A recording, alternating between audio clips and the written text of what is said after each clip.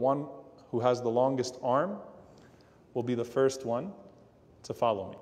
So Aisha radiallahu anha says, when the Prophet ﷺ passed away, كنا إذا اجتمعنا في بيت إحدانا بعد وفاة رسول الله صلى الله عليه وسلم, that when the wives of the Prophet ﷺ used to gather in one of our homes, every single time, نمد أيدينا في الجدار نتطاول, we would start to measure our arms.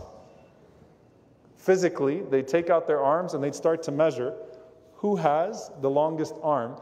And that's out of their anticipation. They're wanting to die to be with the Prophet ﷺ. That's the mindset. Think about what an incredible person the Prophet ﷺ was, that's the effect that he left on these people, that they're literally measuring their arms, saying which one of us has the longest arm that we can go and join the Prophet ﷺ first. Zaynab radiallahu anha was not young, right? She was already married twice. She's in her late 30s when she marries the Prophet ﷺ. So she's not a young woman, especially in that society.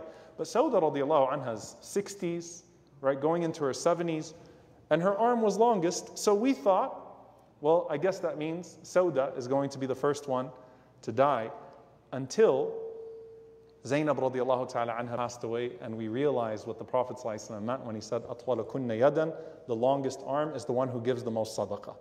And Zaynab was the most charitable of all the wives of the Prophet ﷺ.